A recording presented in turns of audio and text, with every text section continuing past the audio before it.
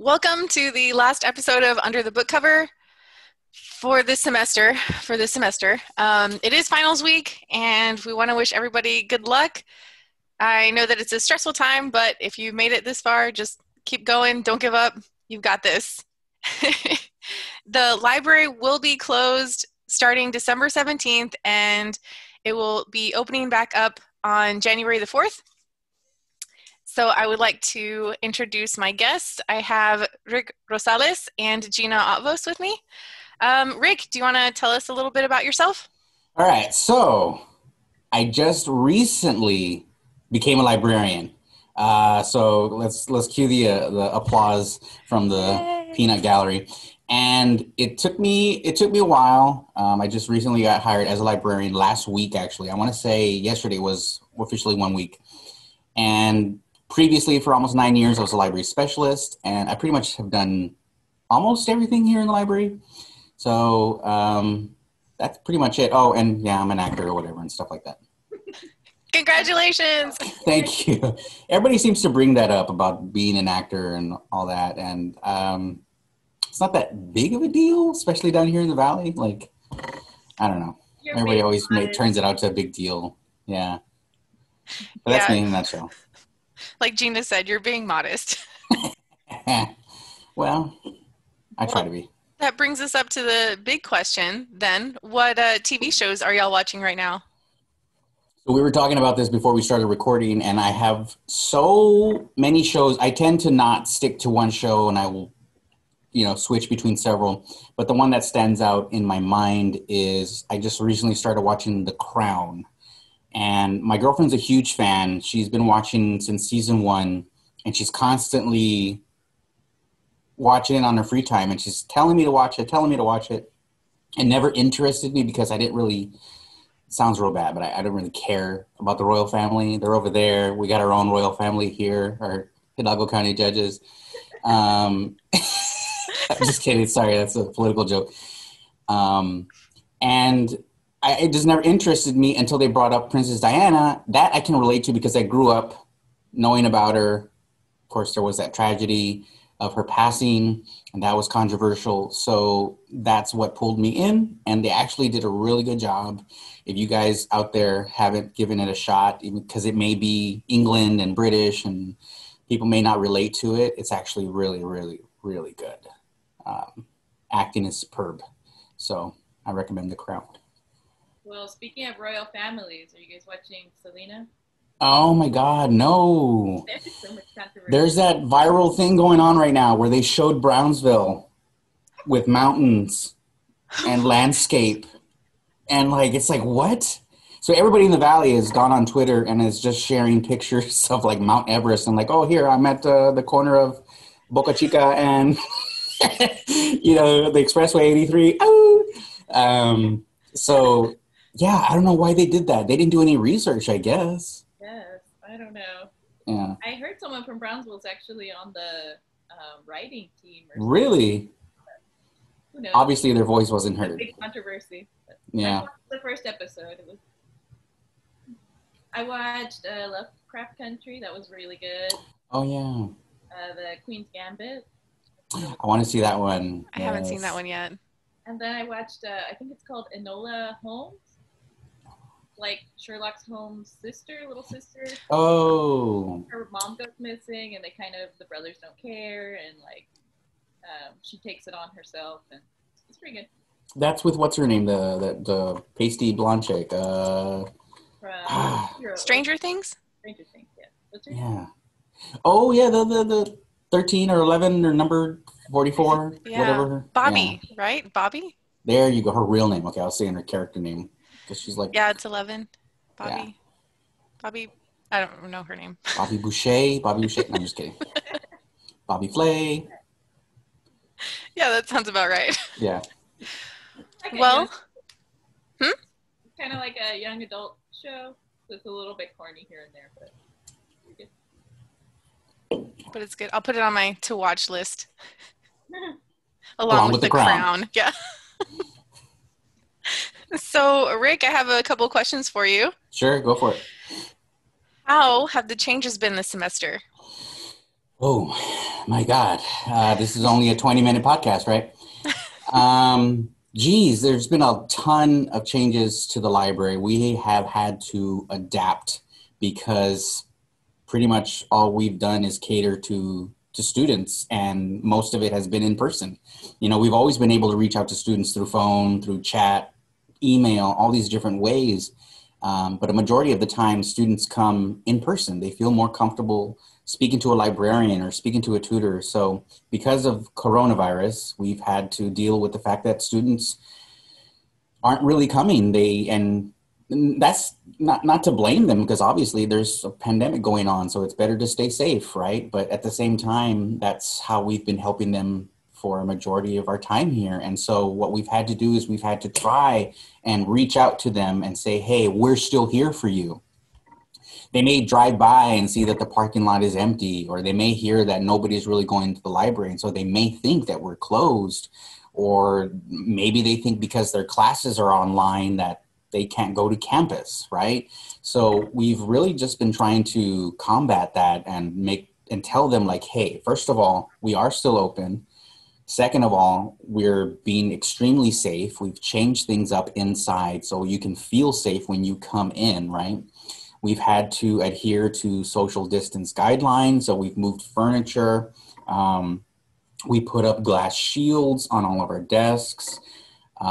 We've had to border off or cut off the book collection, but only for student safety. But at the same time, students can still check out books, and I'm pretty sure that when they do get here to the library and they see the caution tape around the bookshelves, that they think, oh, I can't access any of our books, but that's completely not true. What we're relying upon is students using our website to place a hold on a book, and then we'll go and get it for them. So actually, if we think about it, we've made things a little bit easier for students to be able to get titles, right? Whereas before, they may get lost in the shelves and wandering around.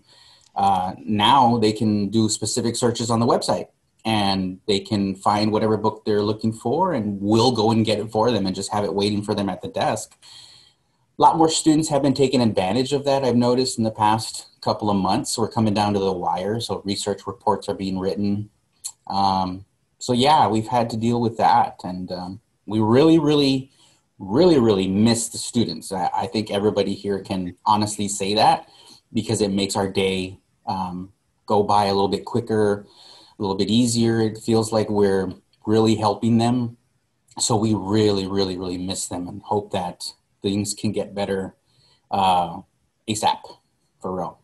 In the past, is that how libraries kind of functioned? Like, they would put in a request and the librarians would go retrieve the books, like at, I think, New York Public Library and like smaller libraries? That was way back in the day, which is why books have call numbers, is because back in the day, they used to bring a book title to the librarian, and then the librarian would call that number to a person. Like how I did, like, call, like, hey, I don't know if they used a megaphone or something.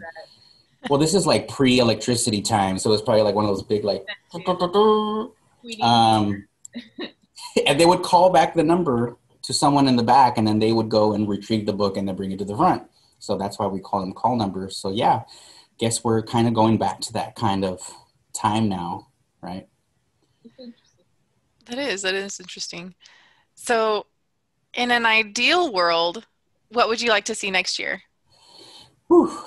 I would like to see next year students take advantage of all of our services. So that means I would really like to see students definitely come in, get their research help in person, because if they're that type of learner, that's good for them. But then I'd also like to see an increase, because of the fact that we've been promoting it so much. I'd like to see an increase in online instruction and online research help.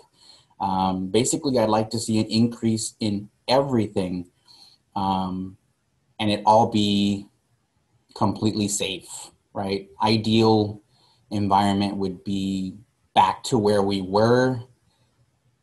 And I'm hoping that the students miss us too. I'm hoping that when everything does go back to normal, the students don't take us for granted and realize, like, whoa, what an awesome place we have in the library. So let me visit it more often, right? That's kind of what I'm hoping for too as well. So if you could tell the students one thing, what would it be? Oh my God, hold in there. Hold on. We're almost through. Like, seriously. Whenever this podcast goes up, I'm pretty sure the vaccines will already probably have started being shipped out to parts of the country, right? And so hopefully that's a stepping stone to finally doing our best to eradicate this virus, and we can go back to the way things were. And it's just a matter of students waiting just a little bit longer, and everything's going to go back to the way it was. But in the meantime, STC has readily prepared for this and has made pretty much everything online. So God forbid things don't get better, which I highly doubt they won't or will. I just lost my train of thought.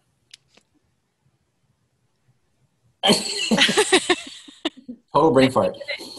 If we do need to stay like this a little bit longer, we have that. Exactly. We're ready for it. So if things do happen to get worse, hey, we're already in the mix of doing a whole bunch of online stuff. We can definitely keep it going. I really feel like students shouldn't let the fact that there's this kind of situation around stop them from coming to school. You know, I'm pretty sure there's a lot of students out there that think, oh, you know, there's this pandemic going around. I feel like maybe I should take a break, right, from school or for a couple of years. And I don't think that should be the case. I think if anything, they should. It's a really great time to come to school. Exactly. They should really come back now, because when all this stuff is over and when jobs come back, they'll have the education to jump right into the workforce and get those jobs. That's true. Yeah. So come on back, everybody. Yes, come on back. Well, thank you, Rick. That was insightful. Cool. I honestly didn't know about the call that number part. Yeah. When I heard that fact, I was like, oh, that makes so much sense. Yeah. Because I always wondered why they were called call numbers. It made no sense. Book locator code or, something like that. But call number was weird. Yeah. Now, the more you know, right? Yeah. Dun, dun, dun. Yeah. So, Gina, your turn. You're up next. How has the programming changed this semester? Ooh, hold it. Well, the biggest change that I've seen is that we've moved into a virtual format. I think it's something we've been thinking about for several years, but never really had the time to sit down and figure it all out. But with the virus, it kind of just pushed us into that direction and kind of forced us into it. There's definitely some pros and cons, but I think right now we're in a stage of trying to figure it all out and not. So a lot of times whenever we're making plans and something comes up, you kind of come up with a solution to put a Band-Aid on top, and then you end up with all these Band-Aids by the time you get to the end, and you have a program that you don't know where the Band-Aids came from. And so like Frankenstein's monster. So like right now we're just like testing and just trying to be intentional so that we're not trying to fit a traditional program into a virtual format. We're really just trying like what makes sense in a virtual format, and how does that work for other people, like meeting them where they're at instead of making them come to this weird thing that doesn't make sense. So I think that's been the biggest change for me. It's been a lot of like experimentation, and it's forced you guys to think outside of the box and try new things that you never really tried before. Like the Transform Our World series, like that's something that hadn't really been done before and used a lot of the staff here, right? So it was new for all of us, and it ended up being a success, and there was really it went off with like flying colors, and so now that we've got that in our tool belt, right, we can easily do that again in the future. So right. Great experience. It was, and we just finished it, so it feels like a full circle moment, I guess. I had the idea back in, it was like right when the virus hit our area, or Texas, in the middle of March. And I remember sitting in my backyard thinking, what am I going to do? Right. Bye-bye to in-person events. What am I going to do? Yeah. Yeah. So, I mean, I'm glad it worked out, and people seem to have liked it. It was a great program, and you had a lot of views and everything. Yeah, that was another thing that we saw. Since people can access it from anywhere, anytime, on their own time, we got views from outside the valley. Traditionally, we have 3 or 4 classes that come to the Rainbow Room, and they sit there for their hour, and then they write their paper. But you can reach a broader audience online, and there's just something cool also about attending things live virtually, because I'm pretty sure there are students out there that are very timid and shy about going to an event in person, right? Because they don't know anybody. They're interested in the subject matter, but they're afraid of the social guidelines and stuff like that. And then with this kind of thing, people can easily join and not feel embarrassed or shy and participate. They can chat, they can type, they don't have to speak, they don't have to use their voice. They can just type in a question and get their answer. So yeah, I think those are some benefits of virtual events. That's definitely been a takeaway from this whole thing for myself. I'm very much a timid person, and going to in-person events is very difficult and intimidating. But in this new virtual, like, we'll have our library meetings, and I feel a lot more comfortable. So I can relate to those students. And then when we go back to in-person events, those people that were a part of the virtual ones will feel more comfortable and probably will come out more too. So cool stuff all around. Yeah. I know, it's great. So in an ideal programming world, what would you like to see next year? A whole bunch of celebrities coming in. Yeah, Dionne Warwick is way. on fire. Yeah, Dionne Warwick is on fire lately. I don't know yet. I would like to. We've been doing a lot of, just trying to make it work, free things, Facebook Lives. I think I would like to do, like, kind of replicate a classroom where it's like a Rainbow Room event where it's like a specific. Rick, you attended last week. We did a webinar, and it was, just 25 people there who could chat with each other. We did end up streaming it to Facebook Live, but I think there's something intimate and special about being able to attend something live and it's only for you. And so I think I would like to see a little bit more of that environment. What about performance art? Do you think there should be more performance art? That's something that I wish y'all would have done this year is because I know in the years past, you have done live performance art. There was an artist that came and did some kind of performance where they were crushing objects, right? And it had a message behind it. And I wish we could do more of that and film it. That would be nice. Yeah, that'd be really cool. Those are really, those are some of my favorite events. Yeah. And then a lot of the students would go out and you could tell that there's so much more moved than just something on the wall or. Yeah. So what about next semester? Can you give us like a little summary of what could happen next semester? Oh, a little sneak preview for the trailers. You got some trailers made? In a world. In a world of jaguars and jungles.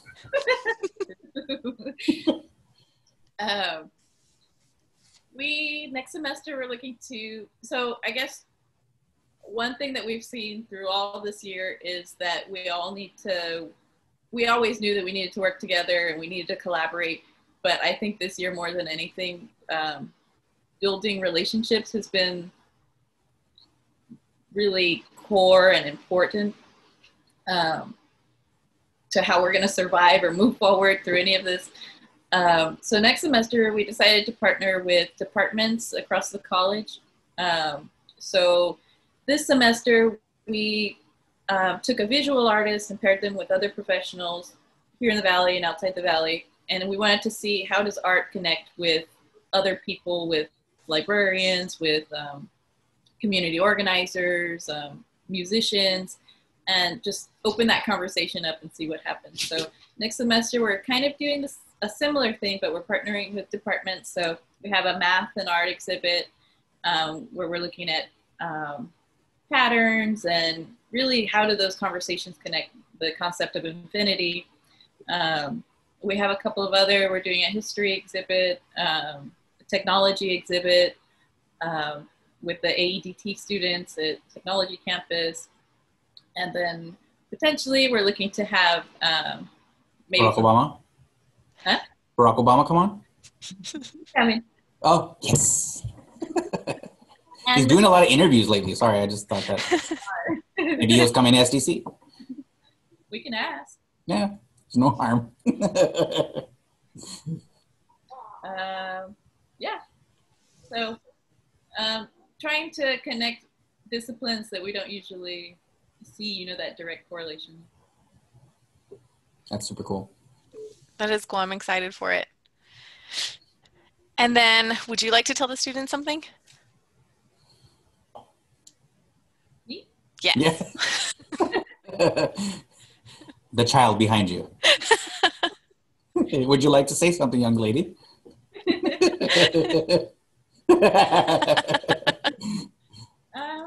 I guess I feel for the students and for everybody that, we made it to the end of the year. We made it to the end of the semester, so yay!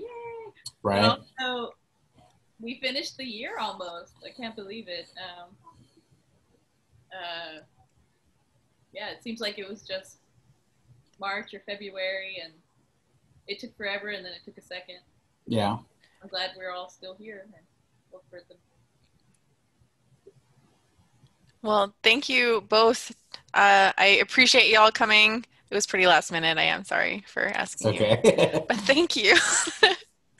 I really appreciate it. Congratulations, Rick, on your new position. Thank you. Thank you. May you flourish. And thank you, minions. Thank you.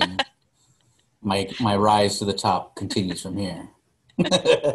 And Gina, thanks again for coming on. I really appreciate it. Of course. Well, that's all for this episode. Hopefully I'll see everybody again next semester if they let me keep doing the podcast. But if they let you out from under the book cover. Oh! See what I did there? I see it. I get it. Why have I never thought of that? But thank you, and I really appreciate it. Awesome. Bye. Bye.